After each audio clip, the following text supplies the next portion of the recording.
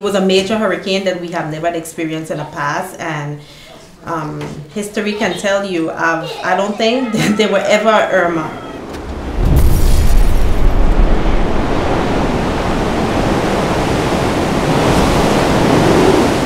News update. Hurricane Irma. The islands of the Caribbean are now being battered by this huge storm. Winds of more than 180 miles per hour hitting the tiny island of St. Martin. So now I was inside, but trapped inside now because I blocked the doors now. Yeah. You see? I was trapped inside.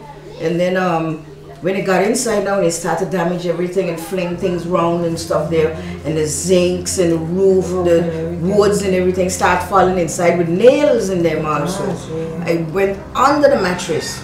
And I stayed under there and stuff. After a while, I couldn't go anymore because the mattress was squeezing me now. Yeah, you know? I can't breathe no more now. Wow. You know? And then I said, oh God, I can't breathe anymore, it's finished here. Everything was spinning and turning, flying and moving, so I get cuts.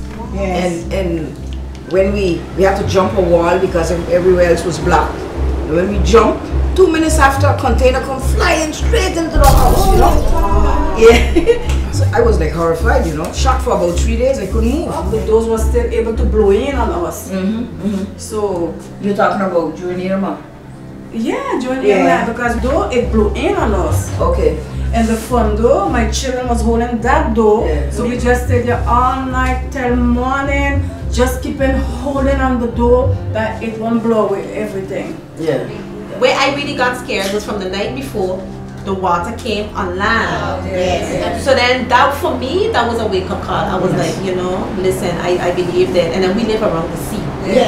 When the eye of the storm turned and the wind started to come back from the other direction now, because you were busy preparing for one direction, when I turned, when my husband came in, he was like, I think you should go in the nether room. And just when I get off the bed, the window said, poof. Okay. Wow. So if I had stayed there, I would have been all cut up today. Yes, of course. And my son was with me and the kids.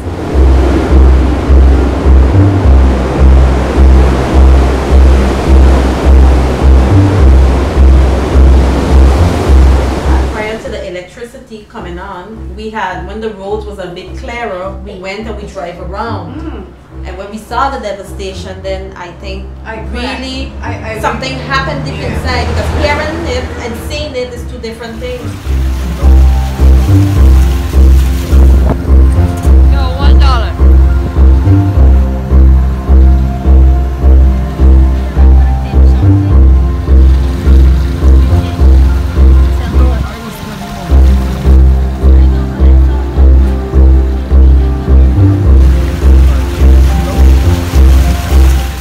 I'm grateful because I'm alive, and when you see what others went through, you know, and it makes me appreciate life more.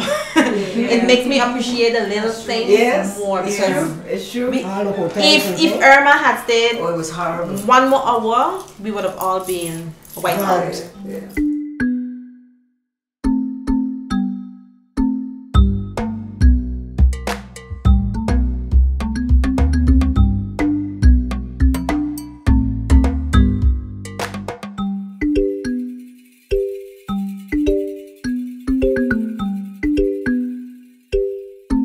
I think satellite, whatever, if it's radio or television, is needed in here, because when we have these type of weather and whatever, we don't have no communication, no way to get out. KiwiSat, we still up because they've been made for that, for pressure, for bad weather and all that. And that's why I joined with them, and we have a bad weather again or whatever, that we would see on KiwiSat. We could see from abroad, because abroad they knows and they sees and they hear more than us. And if we don't have someone who could look in and tell us and advise us, then you know we would be like a blind man in their own country. And I'm happy for KiwiSat.